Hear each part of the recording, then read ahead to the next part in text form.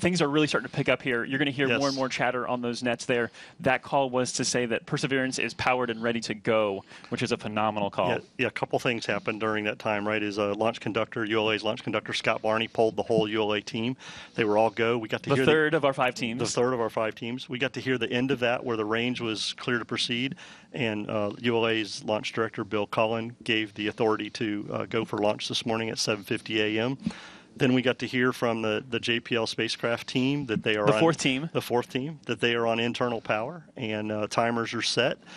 They are targeting a liftoff of 7:50 a.m. this morning. So all things are looking good for us, Joshua, this morning. It's so, we talk about being nervous and excited. This is right here where we're nervous and excited. Yes. There are a lot of things happening as we get ready to count down to the liftoff this morning. We have about 15 seconds left in this hold before we pick up the count. Yeah, we're going to listen into that. The fifth team, the one we haven't mentioned yet, is the Department of Energy, who is responsible for the MMRTG, the power source for Perseverance. 3, 2, 1, mark. Awesome. So this is now the terminal countdown. This is that time when things become more and more automated over the next few minutes, and the energy's building, but the focus is increasing exponentially. Yeah, as Tori said during his interview, the teams are very disciplined, very focused on what they're doing, the operational sequence of events that they're following. They are making sure everything happens, especially in this T-4 and counting period, because there's a lot of things they have to do. They have to finish topping the vehicle, make sure that all the tanks, first stage, second stage on Centaur, are at flight pressures and full of fuel, ready to go for this morning. They have to make sure the FTS system is armed and ready for personnel safety just in case, so that the range can do that. They have to check the electrical and avionics systems. They have to make sure that the flight computer has all the information it needs to place Mars 2020 into the orbit it has to. So a lot of things going on. Exciting time for the team right now, but again, staying focused and following that procedure they've got. 3 minutes. As we look ahead to post-liftoff, I want to kind of preview for you what's going to happen, because there's going to be a lot going on. You're not going to hear much from us. You'll actually be hearing from the ULA flight commentator, Jesse Gonzalez. He'll be kind of giving those calls past liftoff that will walk us through maximum dynamic pressure and into SRB separation, and then into fairing separation, booster separation, and then the first main engine ignition of the Centaur, yes. RL-10. And so then you'll kind of hear us jump back in and help provide some more context to what's going on. We encourage you to stay with us for the rest of the show, though. There's a ton more content we have to bring you, and we are far from over. I want to emphasize that the countdown to Mars is not done at 0 today. The countdown to Mars ends in February, when Mars 2020 safely delivers Perseverance and Ingenuity to the surface of the red planet. So we're going to let you listen in now and enjoy the last couple minutes of the process of launching a rocket.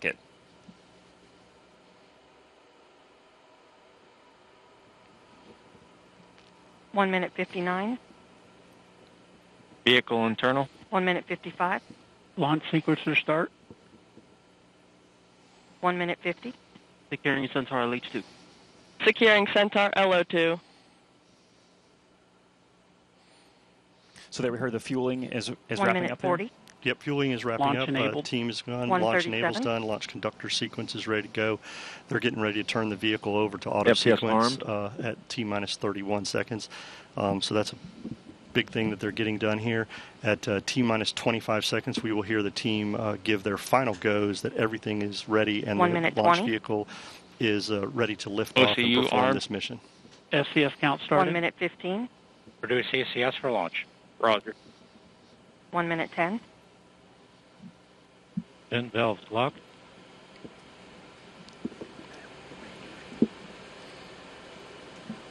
One minute. Rock, report range status. Range green.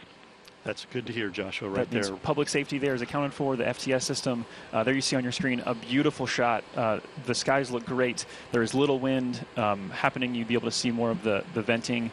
If there were wind, the trail of that venting. So we're ready to go. And actually, that's an 40 important seconds. point. The reason we don't see that Stable at venting is step the 3. vent valves have been locked up to put flight pressure into the tanks. And as we just heard, they're stable at step 3, which means the tanks are ready to go. And here at about 5 seconds, we will 28 hear seconds. the team ECS reduced for launch. give their final go. 25 seconds. Status check. Go Atlas. Go Centaur. Go Mars 2020. There we go. We are ready to go lift off this morning, Joshua.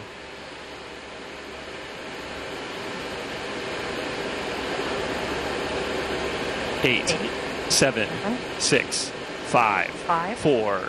Engine ignition, 2, 1, 0. Release. And liftoff. As the countdown to Mars continues, the perseverance of humanity launching the next generation of robotic explorers to the Red Planet.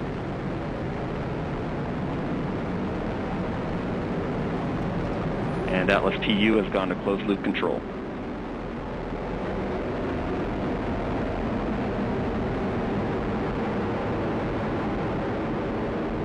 Coming up on 30 seconds into flight, the RD-180 is throttling down as expected. Engine response looks good. And Mach 1, Atlas 5 is now supersonic.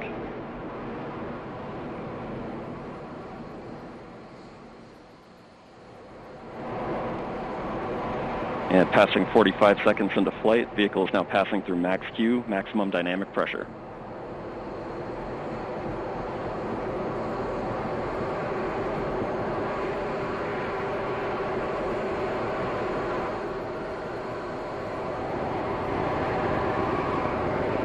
And passing 1 minute into flight, the RD-180 is throttling back up as expected. Engine response looks good.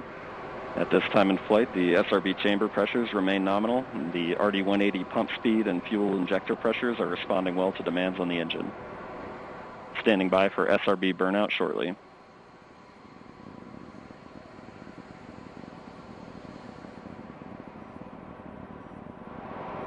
And we have burnout on all 4 SRBs. Burnout pressure signatures look good. Standing by for SRB jettison shortly.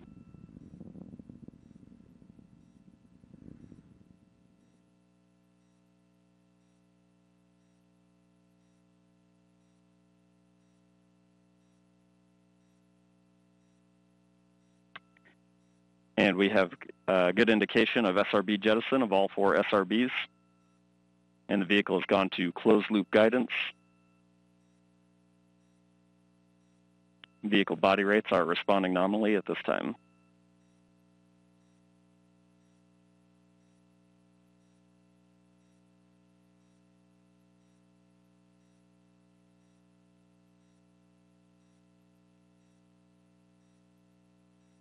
And coming up on 2.5 minutes into flight, the RD-180 is throttled down slightly as expected. Engine response continues to look good. At this time, the vehicle is 50 miles in altitude, 85 miles downrange, traveling at 6,000 miles per hour. And the RD-180 is throttling back up to attain a 4.6 G acceleration. Engine response continues to look good.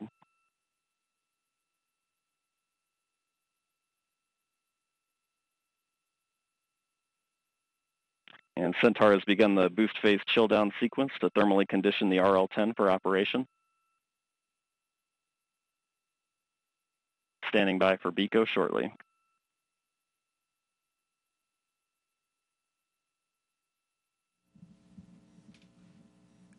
BECO is the call for booster engine. And we have BECO, booster engine cutoff, standing by for stage separation.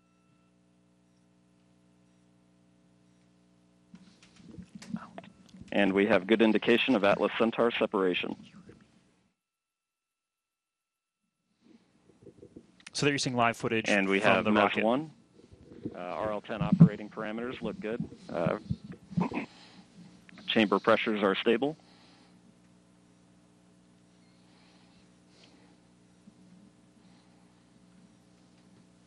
This will be the first of 2 burns for today's mission.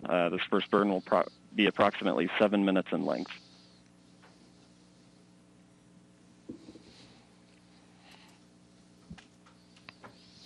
So Mick, that's pretty exceptional footage there. That's live video. We will see that switch over shortly into an animation that kind of helps let us know what's happening with the rocket. But right there, a beautiful liftoff. Fun to feel that rumble in the building here as we proceed towards orbit and then towards Mars destination. Yeah, absolutely. It was great watching an on-time liftoff of the Atlas V with that little over 2 million pounds of thrust. cleared the tower in roughly 5 seconds. Josh, you and I worked the InSight mission, and if you recall, that mission on the West Coast took about 17 seconds to get past tower. So with those 4 solids today, this thing really got out of here and on its way. And it's, as we hear from Jesse, everything's looking nominal, and all vehicle parameters are within the design limits, and we're getting ready to come up on a main engine start for that first burn that Jesse was talking about. Yeah, so recapping this countdown to Mars, the stations began to be filled up this morning just after midnight. Preparations, fuelings, powering up, all the way through that liftoff that happened. I think, Mick, it wasn't precisely on time. I think you said it was like 10 milliseconds early. So it's pretty much dead on. Yeah, dead on. This team does a great job. As I said, they're very focused, very disciplined. As Tori also said, courageous. They have done a lot of work to get us to this point today through this pandemic, changed how they did some of their work, made adjustments as needed, a lot of cleaning, a lot of things, a lot of wearing their face masks, doing all kinds of things. And so this is an exciting time, not only for the JPL team in Mars 2020, but everybody that's worked this mission, and for the country and the agency. So this is exciting to see. We still have a long way to go, Joshua, before spacecraft separation. Yeah, we had a really quiet countdown today, which is phenomenal, that we got off the ground on time. And we are proceeding now that we are in the middle of the first burn. It's tough to make out, but that engine is lit and it's firing. So we are in motion. There you go. There's that animation we talked about. To telemetry there as we switch to a TDRS compatible data format. TDRS. Overall telemetry quality is very good. The space tracking system. So there you go. This is not an actual video, but this is an animation that's driven by real data. So although we're not actually seeing the engine on screen right now, we can see that the engine is lit, and that is driven by the data that says that the engine is truly lit and we're in this burn. Yeah, the launch vehicle continues to send telemetry to the launch team via the TDRS network, as you mentioned, and that allows them to continue to watch what's going on and make sure all their sequence of events meet their timeline. We continue on a nominal flight this morning. This first burn, as we heard earlier, will be about 6 minutes. This will get us into that park orbit around Earth, allow us to get on our way, and then get into that approximately 30-minute coast period that we're going to have. 8 minutes into flight, beginning to see the Centaur PU system balance out mass errors, seeing very stable body rates in the Centaur.